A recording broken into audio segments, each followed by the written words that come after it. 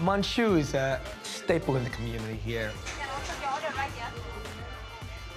Think you're going to the corner store, but you're not. You're going basically to a takeout restaurant that is incredible. Wow. What is this place? I love it. People on top of each other. The whole community's in there. People come from all over the city. You can't describe it.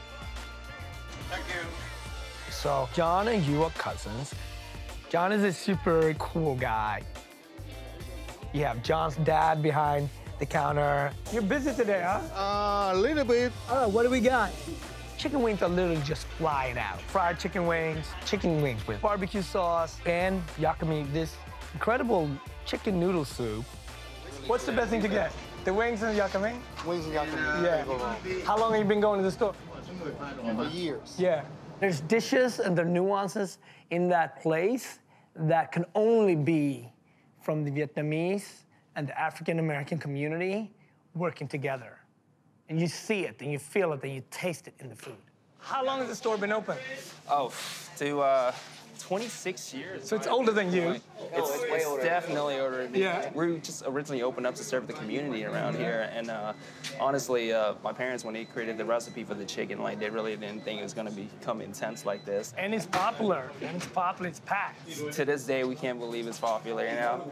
The neighborhood really looks out for this place. We're in an area where a lot of these people have had their grandparents come here, or like their parents, and they were kids growing up coming here, and they still come back. I have people who come here every single day of the week.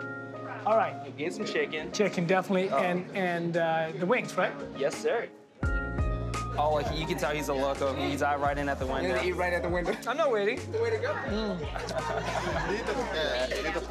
I know. It's dying.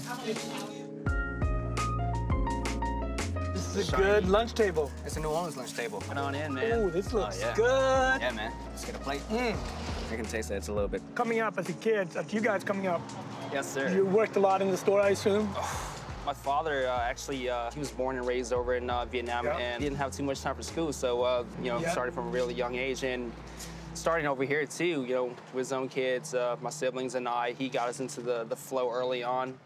First generation just hustled and hustled and hustled so that their kids can pursue, financially secure dreams. I'm sure leaving one place post-war and also for religious freedom, you trade that coming to America, and then it can be racial tension or poverty. It's just so many different hurdles that you got to overcome.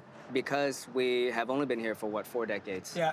Vietnamese people, that is. These minority communities try their best to not make waves because we're trying to just thrive. So just head down, keep working, sticking together. You don't scream out loud when you're paying your bills, You're paying your bills in silence. And you send your kids to school in silence. Wow. And when they graduate, you hope that you can make it there and you're not stuck at work because that's what your business demands of you. But any community who's come here from a harder place, this is paradise, To have the opportunity to not only open a business, but own something. And in the due process, you're contributing back to the very country that took you in.